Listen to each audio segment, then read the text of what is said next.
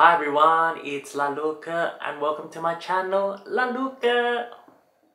Guess who did some time traveling? This is so not fake, and if you think it's fake, go check yourself. So the first topic we are talking about is where Tekewanua, and she was a great Bugis queen. Where Tekewanua means she who carries the land, and I'm not sure if I've shared this already, but back in the day, Bugis people used to put where in front of a female name, la in front of a male's name, and then e is unisex, so it could be for both male female. In historic texts, apparently she broke the broad and split the long. I have no idea what that means, but I had to put that in because it sounds so cool. So where Tekewanua is the fourth recorded ruler of West Soppeng. So Soppeng Riaja, and Riaja means west in a Bugis dialect. She was the ruler around the middle of the 15th century and she ruled at Supa.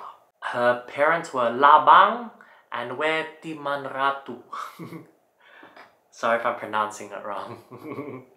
So they found really well preserved pre-Islamic burial jars around 18 kilometers north of Soppeng, and they actually think that one of the jars actually contains the ashes of where Tekewanua. Before the Bugis people became Muslim, apparently they used to practice cremation and then put the ashes into burial jars.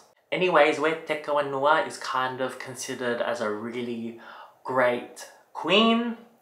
She apparently expanded agriculture in the Soppeng region. So she invited people from all over, from Sidenreng, Nepo, Mario Rawa. After all my R's, I don't know. Mario Rawa. Okay, that sounds too rara. Well, anyways, yeah, she invited people from those places, and then she married Temapeo at a place called Leoreng. Sorry, I'm so sorry. Bugis genetics, but not a Bugis throat. Where Tekewanua had 7 children. So yeah, that's a really brief overview about where Tekewanua, and I am inspired by Bugis queens. It's actually interesting because we know so much about European royalty, but we don't know as much about Southeast Asian royalty, especially this far in the past. So it's amazing that I actually stumbled upon this information. Okay, the second topic we're talking about is Vila Yuliana. So Vila Yuliana is a colonial Dutch building in Watan Soppeng, in the Soppeng Regency. When I first saw pictures of this building, I was like, oh, this must be just a fake modern castle they decided to build. But actually it's authentic and old, and it looks pretty cute. So it's 16 meters tall, it's a 2-story building, and it's actually a unique blend of different styles. It was built around 1906 under the administration of Governor C.A. Cruzen.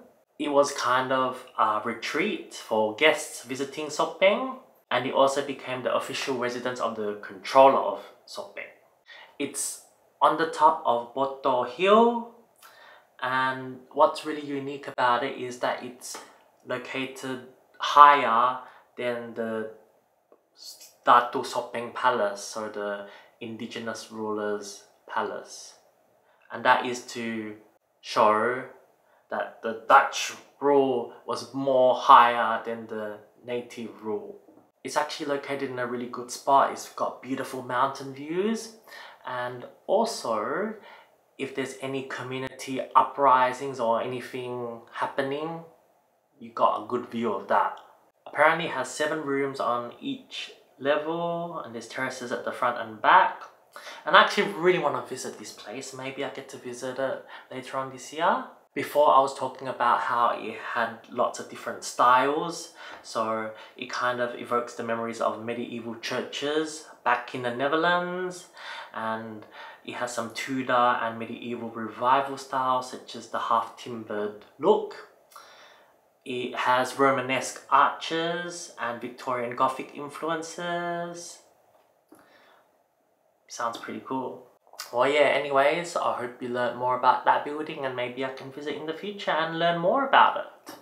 Now I'm going to tell you this really cool story about these Bugis brother and sister who are rulers of different Bugis countries. So this is recorded in the Chronicle of Sibling, and it's actually based on the oral tradition. So it was based in people way before they started recording and writing down the history. So even though they think that, yeah, they are based on real historical characters, you've got to take it with a grain of salt. So it may be true, maybe not. Some parts may be true, some parts may be not.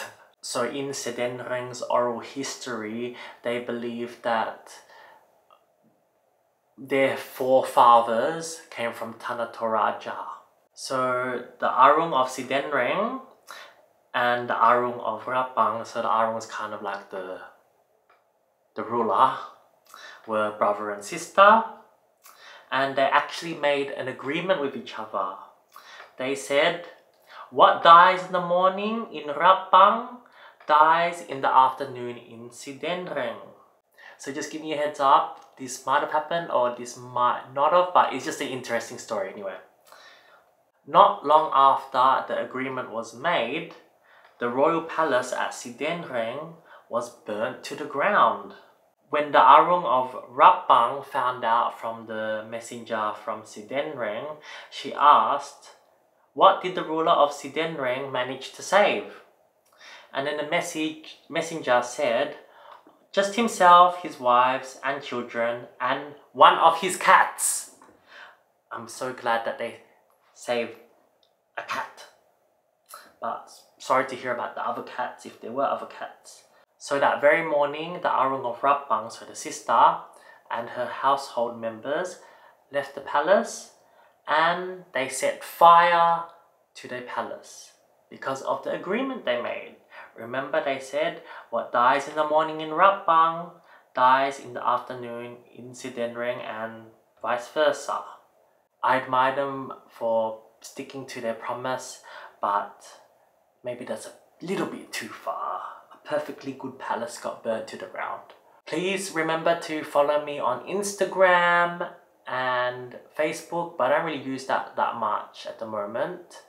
And I hope you enjoyed that video. Thank you so much for watching, and I'll see you guys next time.